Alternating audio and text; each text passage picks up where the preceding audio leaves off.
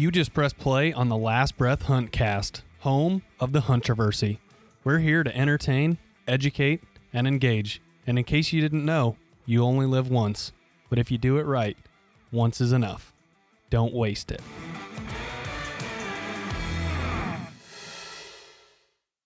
Welcome, everybody, to the Last Breath Huntcast. This is Garrett. Across from me is Grant. Hello. We're happy to have you here, and we are just days away from November. This is episode number 165, and we're proudly presented to you by Badlands. Badlands is the title sponsor of our podcast, and if you want to save 30% off of some hunting gear this season, specifically packs or maybe some base layers, that new Celine's jacket and pants, man, they are really nice. It's the perfect outfit for November. The right amount of warmth, dead whisper quiet, and it's really fitting the gap that they didn't have. But we have a code for you. That is Last Breath 22 BL30, all caps, all together. You enter that at the checkout under the coupon code, and you will save 30% off on your Badlands order. Thank you for taking advantage of that, by the way. That helps us out, and we believe that discount's pretty substantial, which is why we fight for high ones every year for this podcast, and we appreciate you guys using that code. So we hope that you can get some gear and use it, hopefully within a couple days if you have not already shot a buck. So this episode, what are we talking about? So we're kind of be talking about, I guess, multiple things. Yeah, it's a Huntroversy / bullshit session between our opinions on October myths and kind of misconceptions. So we're going to talk about what our beliefs are on the October lull, and we're going to talk about body sizes and aging deer, specifically aging bucks this time of year. But before we do that, we also want to thank Tompkins Taxidermy. Those guys are absolutely killing it. They're almost finished up with all of the deer that they had from last year, so everybody will have their deer well before 1 year turnaround. They've got some other really cool projects to work on. They have a full-size grizzly bear that they're mounting, and that thing, it's pretty impressive to see one. You know, when are we going to have the opportunity to see one that close? Probably you can go to the zoo. Maybe never. You know, maybe they have one, but you're looking at it from 30 feet away. But I was over there the other day, and it's pretty impressive. They also have some African game that they're working on. They had elk, a fallow deer. It's pretty neat to see how, you know, much diversity is in the shop. Yeah, but not just whitetails. That's their bread and butter. Don't get me wrong, man. Those guys know whitetail like nobody's business. But anyway, if you shoot a buck this year and you want some fantastic quality taxidermy, we've got an exclusive code that makes sure you're going to get that back by midsummer next year. You know, we haven't quite figured out the details on the launch party, but with that being said, regardless, if you use the code Last Breath, simple as that, there's only 20 slots, but you will actually get that expedited to the front of the line, and you will make sure to have your deer back by the middle of July of next year. So that's pretty dang nice. You know, let's say you shoot your deer during gun season here, and boom, you get it back in the middle of July. That's a pretty impressive turnaround. Absolutely. I feel like this is a really, really good Huntroversy here, and I feel like there's a lot of varying opinions on it, which is what makes it so Huntroversial in the first place. So our question first for you, and then I'll go, and we can just kind of go back and forth on this one. The October lull, do you believe it exists, yes or no? No, I absolutely hate this term. I hate this term more than a lot of things in the hunting world. Just because, I mean, if you go back and look through all your trail cameras and you look at you know, the fan pages or harvest pages, people kill deer from opening day to the last day of season. Bucks. I mean, and I will admit there are peaks and there are better times for deer activity. I'm not dismissing that, but when people say the October lull, they pretty much say, well, we're in the lull, and they just write it off as like this week or weekend or whatever is just totally crap. No reason to hunt. It's just kaput. It's the time of the year where deer just go in their caves, and I just don't think that's true. I have a lot of strong opinions about why people feel they encounter an October lull, and we're going to get into that. But as an overall answer, I don't believe in it. I don't like it. And we'll get into why, but what are your thoughts? Yeah, I feel like as we continue to encounter deer in October, which we're going to get into like that, and like a small recap of our season this far, kind of debunking this misnomer that deer just shut down from the, I don't know, the 7th through the 20th. I just think, to me, like you said, deer becoming nocturnal, not based upon like the October lull. Like if the word lull in of itself, like when you just look at the term, if you look it up in the dictionary, it means like a pause or a decline of something, which would imply that it was great. And then we're now in this valley of, sadness, depression, slow hunting. And that's not the case, because I feel like, again, to have a lull, like arguably, I would say the December lull. Like we're coming off a steaming, smoking, white hot After November. gun Like, season. oh man, it's the December lull. Like everything's cooling down now. Well, yeah, most of the deer are done breeding and they've been shot and messed around with and pushed and bumped and X, Y, and Z. So I feel like it'd almost be better apt to call it the December lull than the October lull, because I feel like what we're going to get into today is something that you and I have both noticed and we've encountered. I don't know. I mean, just looking at this season, for example, on the bread and butter farm, we could have already shot 2 4-year-olds. We're managing for 5, but opening night we had a chance to shoot a pretty nice 9-pointer.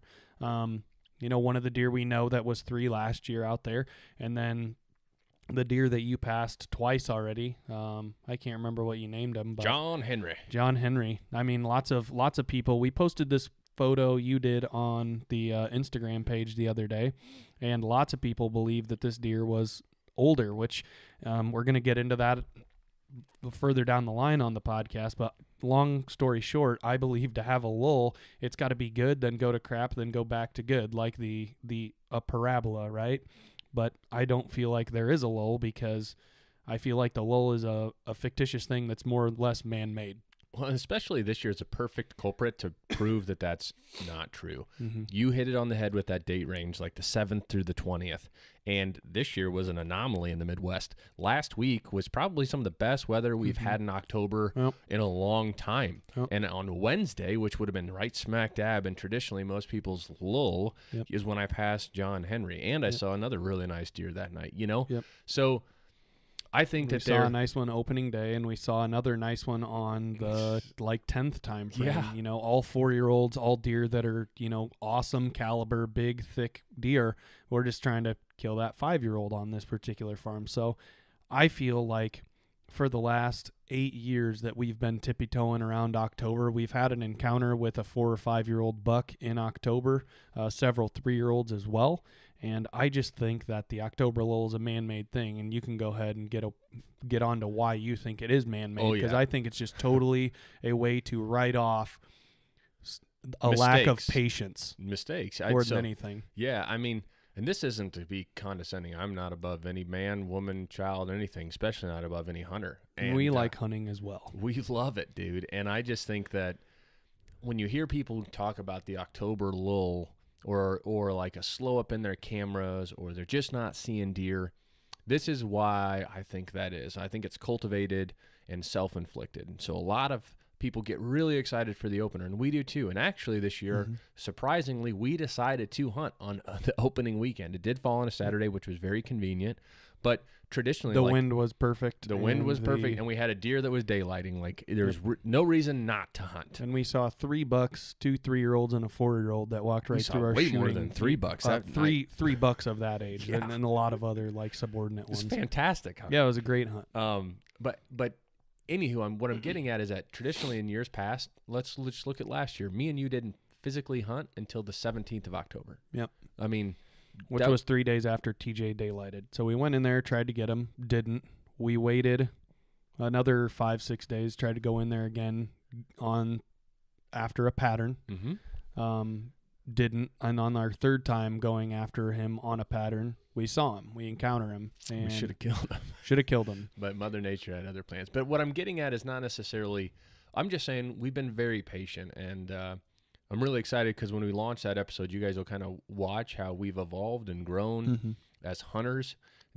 We don't hunt opening weekend and we don't hunt every weekend because we don't love hunting. There's no lack or lust, lack of lust of hunting or drive. It's actually the quite inverse. We know that by being patient, we're going to be better off. And so getting back to the October lull, I feel like we have a lot of people who are super excited about October or the opener. And don't get me wrong. You wait 9 months, yeah. You've been waiting for a long time to get back out there. But what happens is you get kind of antsy, and then you go and you hunt. And that first time you're kind of knocking the dust off, right? Maybe you forget something. Maybe you're a little noisier than you thought you would be.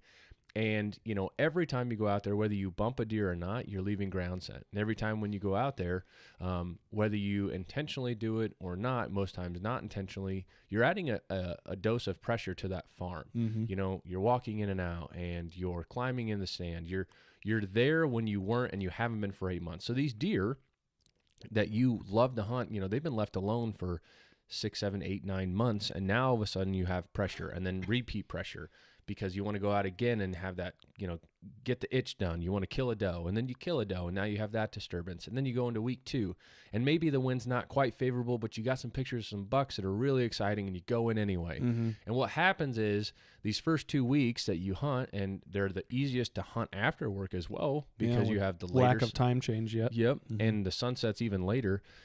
All of a sudden this farm or this place or this lease that had no human pressure, other than maybe you running cameras and some other things, all of a sudden gets this flood. And that's where I think the October lull comes from.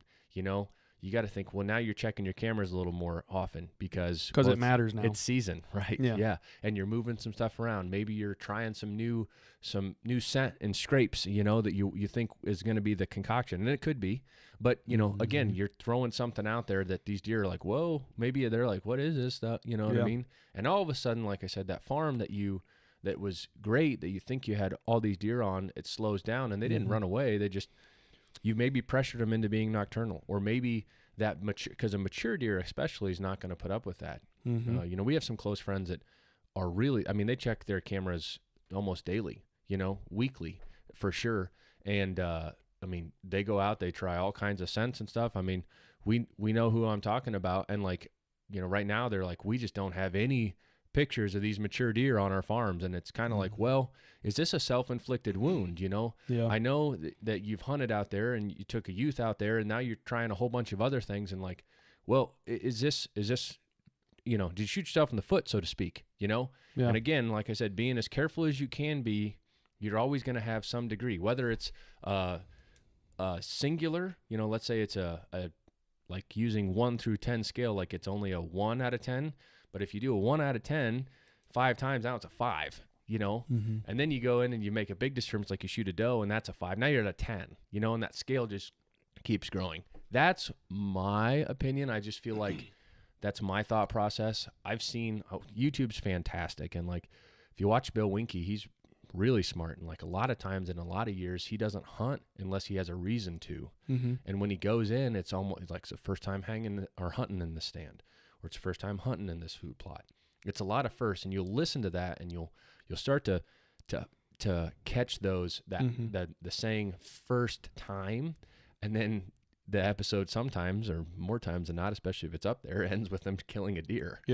And there's a commonality there that those guys are really, they love hunting just as much as we do, more, right? Shoot, Bill Winke's created his entire career and life around it. Same thing with Lee Lukoski and the Heartland Bowhunter guys. Like, there's just a commonality there where they're hunting strategically. And I think that, which is easier said than done, because I do feel like to back up the guy that's working a day job like myself, I do feel that there is a line, like especially now I feel like especially if you're a landowner, you want to go down there and take advantage of this property or this lease or what have you, and you've been waiting for so long, and you're saying to yourself, all right, well, I do have a deer daylighting, but to be honest, if we didn't have the deer that we want to shoot, who's Megatron, daylight 3 consecutive days prior to the first, we would not have went hunting.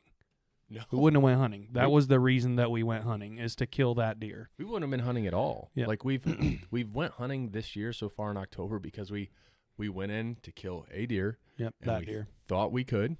Like, it wasn't like, oh, it's a nice night, I'm going to go hunting. Mm-hmm. Which I'm not. I want you to think that, like, you can't hunt. We're not the deer hunting police. You can do whatever you can do want. whatever the hell you want. We're just talking about, I think that the October lull and the myth that's around it is sometimes, and I should say more times than not, encompassed around that. I think there's other indicators that would cause the October lull. Mm-hmm. The weekend that we're recording this podcast on, it's 80 degrees. Yep. That's going to cause and October a is lull. super temperate, you know, like right now the low in Illinois, like there's been a couple nights where it's been below freezing. Last week, the week before, it's been like upper 20s. And I mean, shoot, today, which is the 23rd, it's going to be a high of 82. I mean, that's an extremely high temperature swing. And so I feel like the weather is a culprit as well in kind of bumping and buffing up this October lull type myth. But to me, that's, you know, a warm front isn't necessarily that could happen anytime. Yeah. You know, like you said earlier, was there a December lull? Is there a November lull? Is there a January lull? Like, you know, traditionally going into the I just don't know why for for the life of me I've never understood the phrase October lull, which is why in every video that we put out and every podcast we put out, in fact, if you go and listen to episode 164, which is how to hunt the October lull, I have it in air quotes because I just don't feel like it's a thing. Like, are you telling me that on the 1st of October the hunting is so incredibly white hot that now on the 10th it's trash? Like, deer are going into hiding? What's the reason for that? You would believe as the photo period gets shorter, which triggers the rut, as the days wind on and bucks get more filled with testosterone, that it would only become better, which is truly why I believe that this is a myth. Man, so you said photo triggered, which you 100% hit. I'm going to go on a tangent here and talk about another myth. I mean, I've had multiple guys say, hey, I think the rut's early this year, and it's the cold weather last week and the week before, like you said, it was in the 20s. Frost, and some areas we've heard some rutting-esque behavior, like a buck. You know, we heard that buck roar about 6 days ago when we were hunting. That was a really cool encounter. Again, a night we could have shot a real nice 4-year-old. But would you call that rutting? Like, he grunted loudly. No. He didn't chase the doe. He didn't dog the doe. There was no fighting. You know, sometimes I wonder, like, a 3-year-old's going to be a 3-year-old. It's kind of like a teenager being a teenager. They're wild, they're rowdy, they're going to be loud and obnoxious, you know? Like, some bucks are more personality driven than others, you know? Right. Some bucks are more vocal, some bucks are more I'm just saying, aggressive. So the rut is caused by does coming into estrus.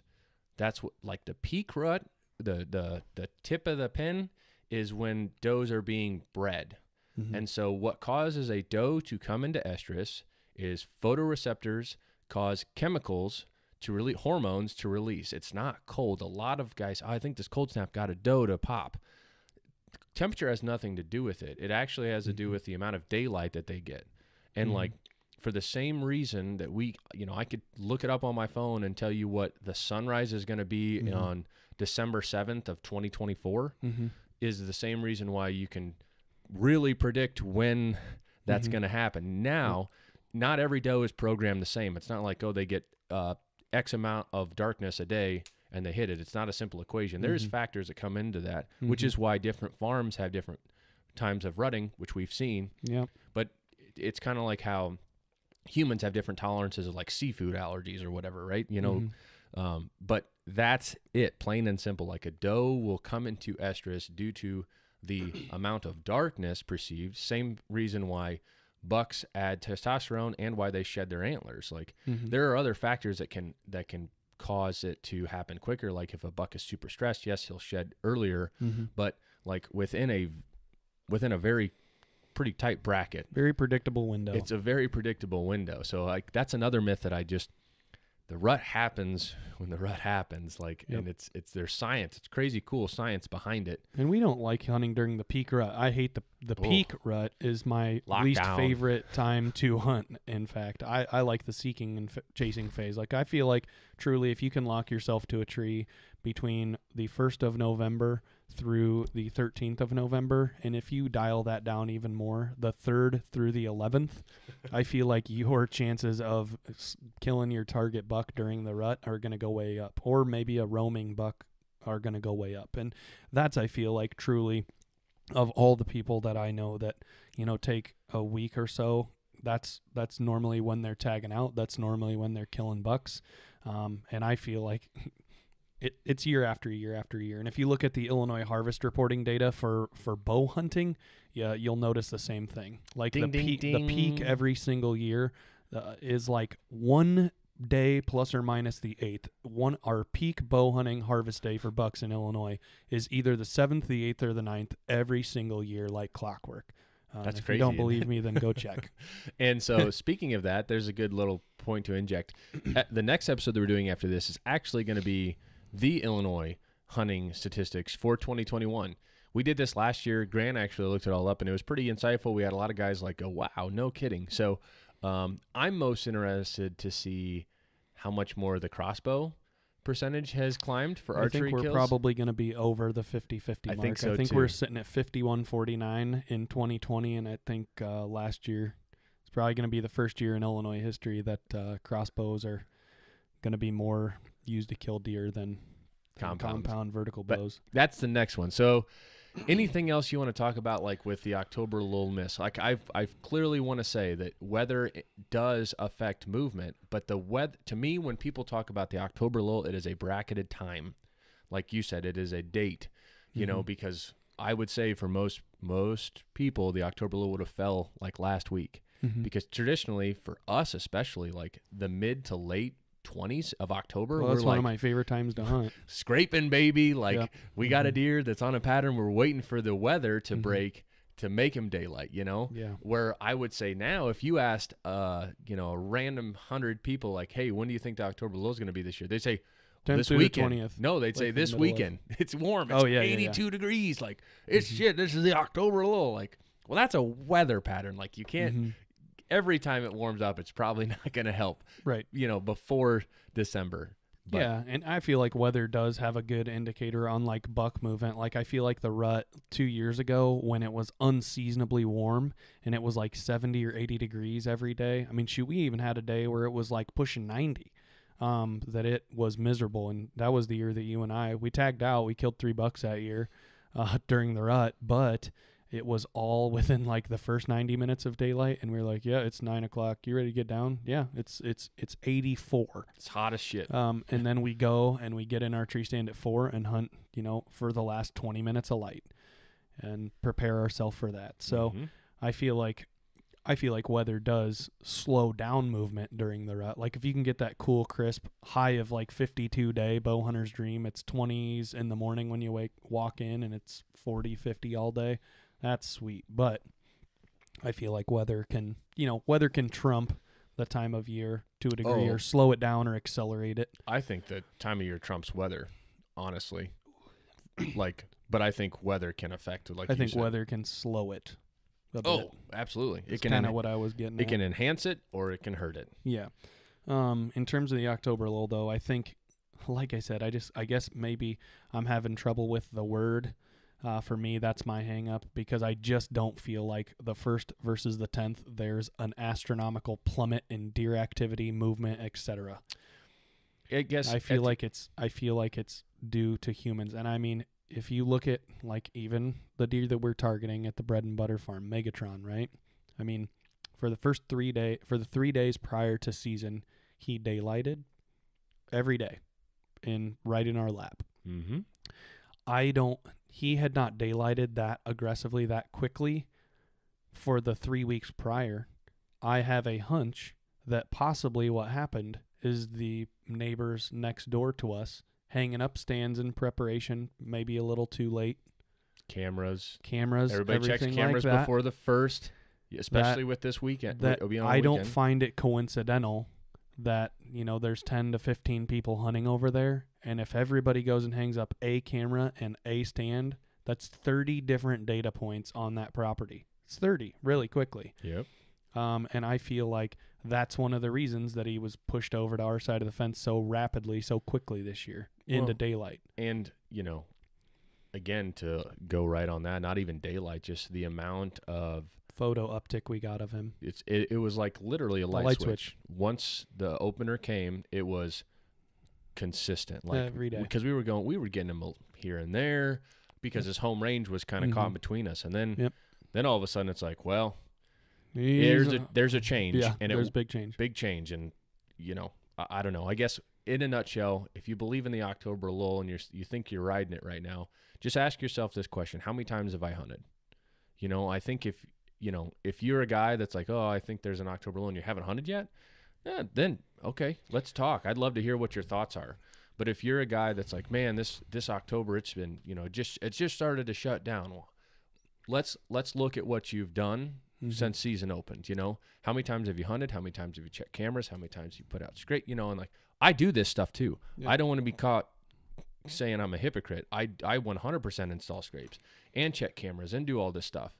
But you just kind of have to be a little bit more mindful about it, especially if you're trying to hunt and do this stuff, because in years in the past, like typically we don't hunt until now. I feel like perspective is really, really important. And I always feel like one of the things that I find interesting in life is like, why does a person psychologically think the way they think? What happened in their life to make them think that way? And I feel like looking through another person's lens is like critically important. So our lens right now and like what we're talking about, if you roll back a layer, is we want to kill the biggest buck we can in October. That's why we're not hunting a ton in October, unless data suggests that we hunt in October, which is the days that we've went, and we've seen a 4-year-old on every hunt. But I do feel like the important lens is, if you're a guy that's sitting listening to this right now and you're saying, oh, I want to go kill a doe, that's fine. There are different end goals and different end games. If you're a person that's going to take out a youth hunter to get their first deer, that's okay. We're not saying that. That's the lens that we're operating through. When we're talking about October lull, we're not saying that our doe populations and our doe herds have taken a hit on uptick.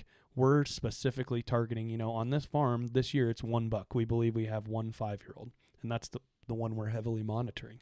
All the other deer, we haven't really seen an increase or a decline or anything like that. That data has been pretty steady for all those other deer with all intents and purposes as well. But that's the lens that we're coming through. When we're talking about the October lull, we're talking about, oh, why is my shooter not daylighting anymore like he was on opening weekend? Well, maybe, like you said, it's because you created several 100-yard or 1,000-yard ground scent trails. Maybe it's because you left some scent on a tree when you're hanging a camera. Dude, and maybe you wind bumped him, something like that. I mean, I was just going to say, every time we've hunted, we've had great hunts, but we've bumped deer when we got out. Mm-hmm. And there's almost... And I feel like that goes to the territory of hunting over food. So like that. Maybe maybe we're doing it to ourselves. I'll point the barrel at me, right? Like we struggle with that every time. We do have some beautiful Whitetail Institute clover, and we have some beautiful other plots, and it's like we hunt it and we have a great hunt, but he didn't show up or he didn't come within range. It's like, you got to get out of here. Right. Like with John Henry, when he was in the field, like I waited until it was like black. Pitch black. And I knew he was there. Like I heard deer run away, but thankfully I took away them being able to see me clearly, but you still, okay, we just, he said something over there wasn't right. Yep. Like made a noise I didn't like. Now I'm running. Like that. You can't prevent that, man. It just sucks. And I feel like like I said, if you are really excited about hunting season, like we are, that there's just a different lens that you can look through. It just totally depends on your goal. We want to kill this buck out here, and neither of us really need meat, and we're not, hard up for that. So that's why we didn't kill does in the early season this year. Maybe as we munch through some venison this season, maybe I'll kill a doe like in the late season with a gun. But it's kind of like our first deer that we're going to kill this year, I guess. They're going to be with antlers on top of their head, Right. And that's the goal. So that's the goal for us. But I feel like perspective is important. If you're a person that's in a different camp, then, take everything we're saying with a grain of salt, because that's how all our controversies are. That's not the end all. That's how everyone are. We're not here to make enemies. We're here to make you think. the other misconception, and I feel like this is a good one, kind of getting into some of the deer that we've already seen in October, some of the deer we've killed in October, specifically one that's on my mind, which is we call him the brute buck. It was like a deer we killed him about 10 years ago, and heaviest deer we've ever, recorded on our scale, about 295 pounds, and that's live weight. That's not field dressed, obviously. Field dressed be about 250, but still, when you have a deer that's almost 300 pounds live weight, like that's a huge animal, right? Huge, like truck bed filling huge if you got a 6-foot bed especially. So talking about body size, I feel like there's a misconception a little bit out there with aging deer in October, and I feel like the broader question is, when should you age deer? Because I feel like in the summer, deer look really sleek and almost like emaciated. Like I even see like deer we know to be 5, like showing their rib cage in the summer. When they're walking by our trail cameras. Or their necks. Their necks just look so skinny, like noodly. Yeah, they look sleek like a 2-year-old buck. And the other thing is, too, that's really hard to me, I guess, is it like uncle-in-law, Kevin, right? Mm-hmm. Is that that'd be correct. He sent me a photo of a deer he hunts down in Texas. He's like, how old do you think this deer is? I'm like, gosh. I'm like, the deer that I age normally look way different than the deer that you aged, and you have. Like, and I told him, I said, I can give you a guess, but I literally said, I can't really be accurate because your deer are so much different physiologically than ours. You live 20 hours away. Yeah. So, take that into consideration too. Like Mike Lemansky is probably one of the most diversified dude in aging whitetails that I know. He's hunted in North Carolina and Tennessee and Illinois, and I lived there, not just hunted, so he's cataloged all this data, and he's seen he's watched all the bean fields in every state across, like literally 20 states. Where for us, it's like Illinois and Iowa, the end. Yep. So, I guess what we're trying to talk about is like a deer that you see, especially in our area, we're talking Midwest, in summer, looks drastically differently than right now. Mm-hmm. And will look drastically different now than he will in December. 3 weeks from now and 2 months from now. Like, I feel like the deer, a buck, is going to look and be the heaviest from now until about the 2nd of November. Mm-hmm. Because when the 2nd hits, or sometime in that area, that's when they start seeking. Yep. And they don't care about food.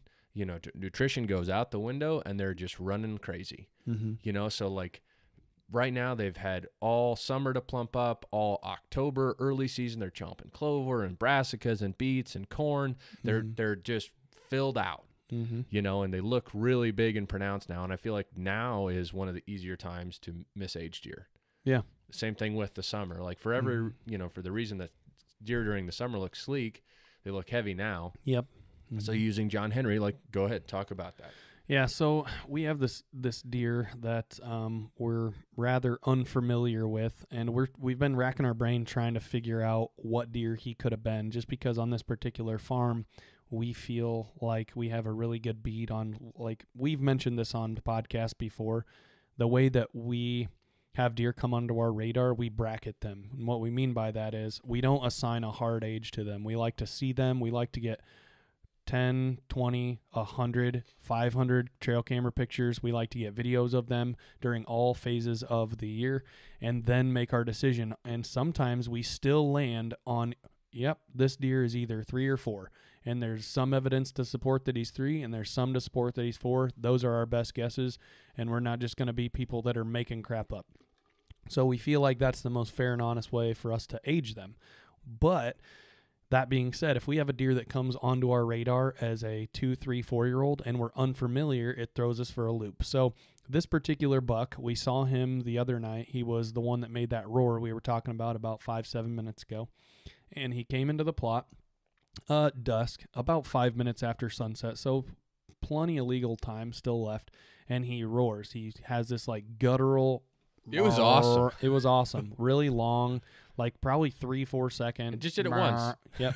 And he was, dinking around with, I believe, like a younger doe or a spike buck that was kind of across the field from us, about 90 yards away from us. So we got to see this deer really well. And so this deer, it's newer to us. Looking at its antlers first, right? When a buck comes out, we can always identify who's who typically on this particular farm, because there's not a lot of random deer that pop up on us by, their antlers, just because we know them so intimately well. We look at this deer and we're like, we don't know that deer because he's a heavier 8-pointer. Like if you've talked about it before, like you think that your best method of scoring deer and why scoring deer is crap is that it should be a water displacement test, because there's a big difference between a Illinois 170 and a Texas 170 and the way that they look. Right. Right. That big, wide, thin look versus that heavy, fat tined, like banana tines kind of look. Mm-hmm. And so the chunk. this deer's tines, like I feel like your vertical tines, not the beams, but the vertical tines is probably one of my biggest indicators of a deer's age of their antlers. Like looking at their antlers, I don't feel like I've ever seen a 2-year-old where I'm like, wow, your vertical tines, not the beams, the vertical tines are like super heavy and thick. And I don't feel like we've seen that a lot on a 3-year-old, which leads me to believe that this deer is 4+ just by the way his body looks and the way his antlers look. And taking that all into consideration. So we put this on Instagram. You did the other night when you took a picture of him. And you Facebook. got to watch him. You got to watch him at, literally like 3 yards. He came out about right behind the blind, kind of fed away. Stood right in your... By the way, jam that motherfucker, dude. Wow. Yeah, nose jammer. I hate that stuff. You dragged downwind of me. Good God.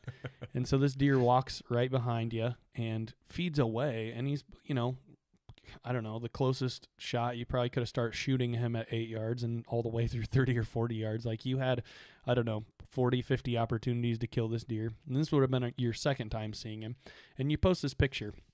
And in through the front of his body, he looks like extremely chesty, like very filled out. And he is. In through the chest.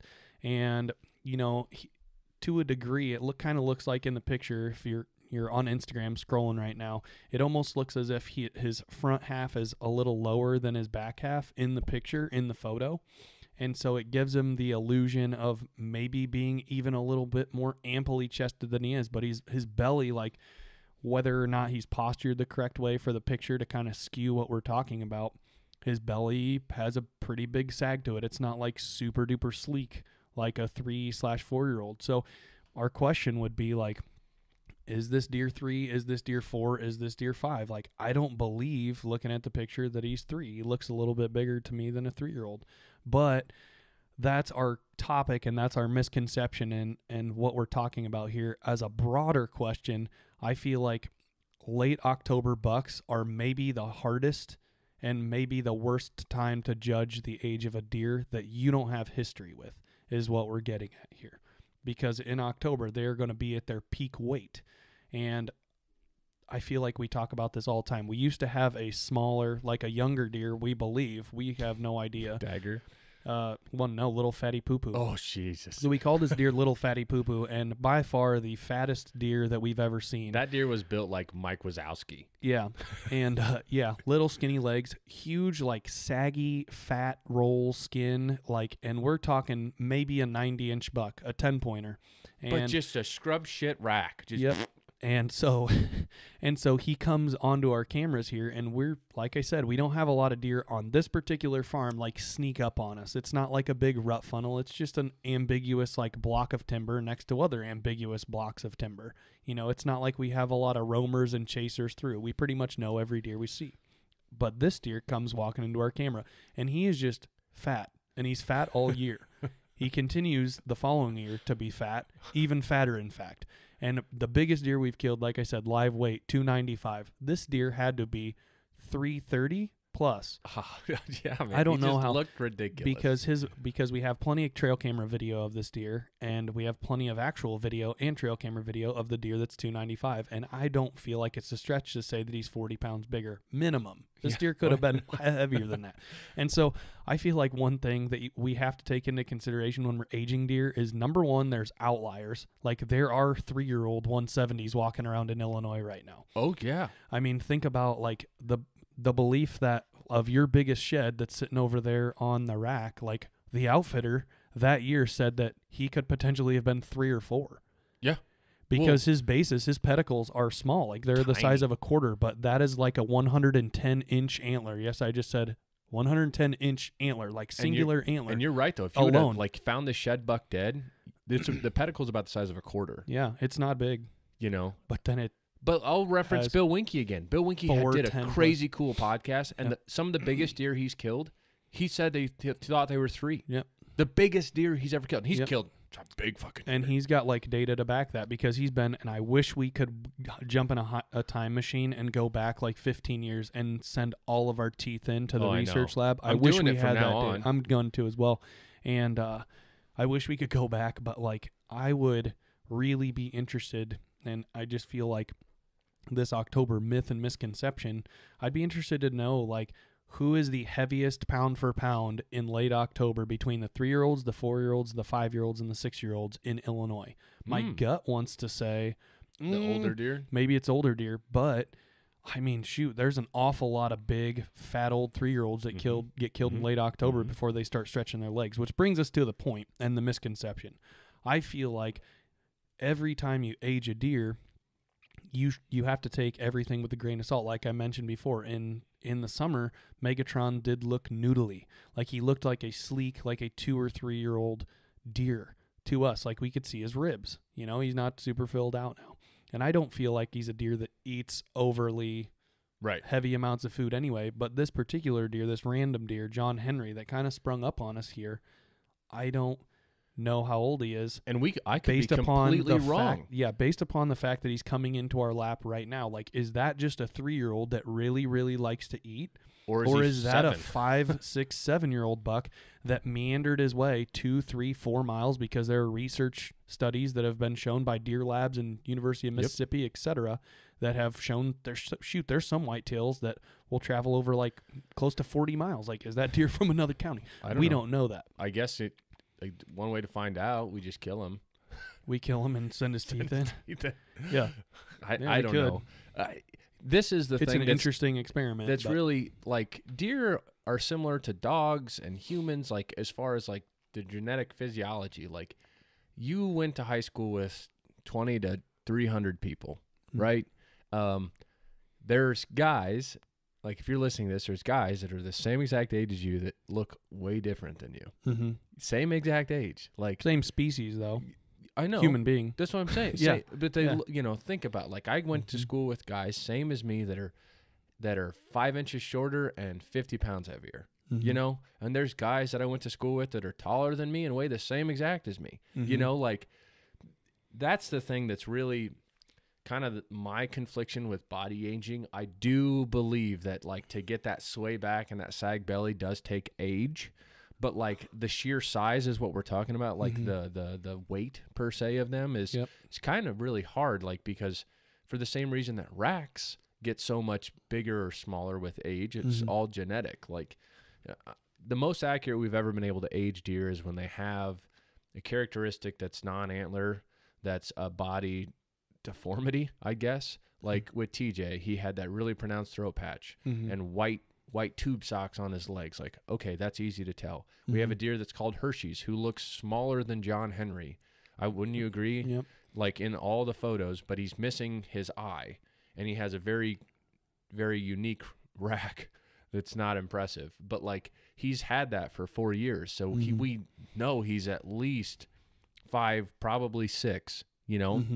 But we know that so well because of his dead eye. Yep. You know, like those types of anomalies in deer are great because it allows you to really identify them a lot easier. But when, you've seen those kind of photos flying around where they blur out or they like block out the antlers and say, age this deer. It's always interesting to see, and then they pull it off and you're like, whoa, or you just see the rack, age this buck, know. It's always interesting because unfortunately that does take you say it doesn't, but it does. Like if that buck had a 150 inch frame, right? Like we might have already killed it. Like, cause we'd be like, I don't know who it is. He sure looks mature. You know what I mean? Yeah. Or if he had, let's say he had a 170 inch rack, you know what I mean? Like it would, as much as we don't want to say it does, it would probably skew. I think there's generalities too, like broad brushstroke things that are pretty accurate. Like I feel like for a 2-year-old, even in Illinois or Iowa, if you're not on a deer farm or somewhere where you are injecting and inseminating does and releasing them into the wild on your monster property, I feel like a 2-year-old, generally speaking, in Illinois is not going to crack the 150 mark. But I'm not saying that a 3-year-old can't. Oh, sure. There are plenty of 3-year-old 150s that are going to get blazed up this year, even up to the 170 mark. And that's just regionally based on where we live. So I feel like there's generalities like bases. I've never seen a 2-year-old buck with 5+ inch bases. You know what I mean? No. I've never not seen, even on deer farms.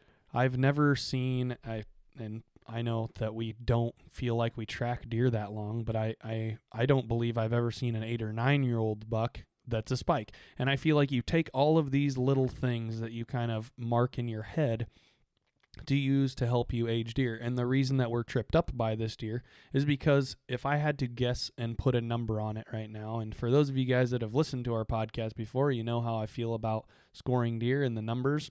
And I do feel like the only reason that I use that nomenclature and that verb is just because to give you guys a good picture of like this deer. So if you look at this picture on Instagram, you'll see this very barrel-chested deer with a little sway in his back. And yet again, I don't know if that's just because he's maybe standing on a planting row in the cornfield or not. But his body, to me, like off the cuff, he looks to be 4, 5, or 6 years old. One of those 3 ages. I'm not sure which, because his belly looks a little bit too saggy for me to say that he's 3. However, his antlers are pretty darn heavy. Like his physical vertical tines are pretty thick, because we've watched him twice now and have quite a few trail camera videos of him.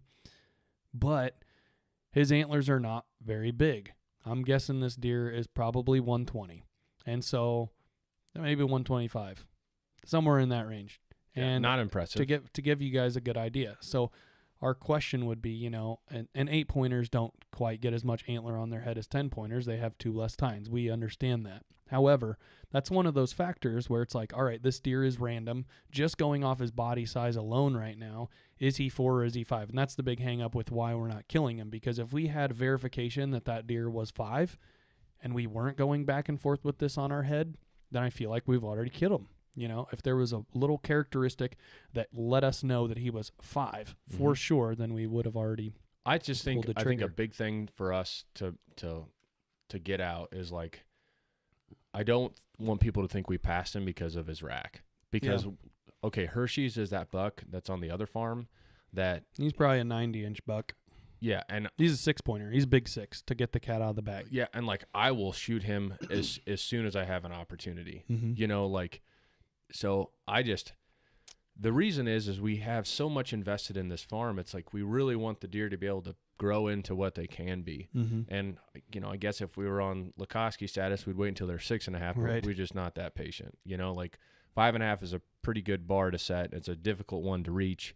And like, I don't know. I'd feel kind of like, man, you definitely messed up if we shot this deer, or me, I should say. If I shot this buck and we sent him in and they came back as 4.5, I'd be like, you're an idiot. He's living on us. What the heck did you do that for? Like, yes, can he run over the neighbors and get shot in any of the directions? Absolutely he can. But like, he's made it this far, and we've had other deer that make it past this number often. Like, so he gets to live.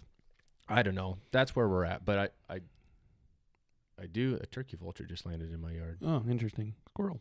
I don't know what it's going to eat. It's a big bitch. Sorry. It's like, squirrel. And so I feel like you have to take that into consideration with a big grain of salt when you're aging deer in October, because it's the heaviest that their body will be. Like, I will say that, like, there have been deer that we've killed in early November that we're like, this deer's random, but he looks pretty thick through the body. What if that was just a 3-year-old that just loved soybeans and corn? I mean, that's the thing that we think about. What if that was a 4-year-old like we thought he was? I feel like deer have their own personality, their level of aggression, their level of interacting socially with other deer, their wantingness to eat, little fatty poo-poo being an outlier. So you have to take many of those things into consideration. So I feel like one of the things that you and I struggle with when we identify a random deer is not misidentifying 3- and 4-year-olds during late October, because their body is going to be at max capacity. Right. 100%. So, well, I don't know. I guess he's either going to live or we're going to kill him. mm-hmm. I don't know. Hopefully, in a perfect world, he lives, we find his sheds, we kill him next year. and then we age him and we're like, oh, damn, we were off. Or we were right. off or we were right. So in about, I don't know, 50-some episodes from now, maybe we'll be able to, Tell you. yeah, and revisit this and be like, hey, actually, he was this. We were wrong. We were wrong by 2 years. He was 7. Or we were right. Yeah. So, but looking forward, again, next podcast, we will be talking about the hunting stats. That's going to be pretty interesting. It'll probably be a little bit shorter, but it's always good to kind of reflect and look at the numbers and the dates and the data. And then on episode 167, we've got a really cool one coming up. We're actually going to talk about 5 rut bucks we've killed and what we've learned through harvesting them. So that one's going to land right before, most guys take that vacation. So maybe we can share some stories and some insights on how to kill that. But most importantly, the episodes from last year, the ones that you guys watched at the launch party, plus several other ones, are going to go live on October 29th. Mm-hmm. Again, This coming Saturday. So set your calendars. We're undecided. I think we're going to probably do a flood launch. Just give them all to you at once. Let you binge, because to be honest, I know that I hate waiting. I freaking... Yep, that's why I love Midwest Whitetail so much. I can go sit down and I'm like, all right, there's like 18 to 32 right here in my lap, and I can just go at my own pace. It's like Yellowstone. Like, I'm so glad I got into Yellowstone like in season 4, because I could just be like, we're watching 4 today. Yeah, for those of you guys that watch Game of Thrones diligently for the 9 years it was out, whoa, you had some patience. But anywho, we'll catch you on the next one. We hope you enjoyed it. Hope it didn't ruffle your feathers. And as always, don't waste it.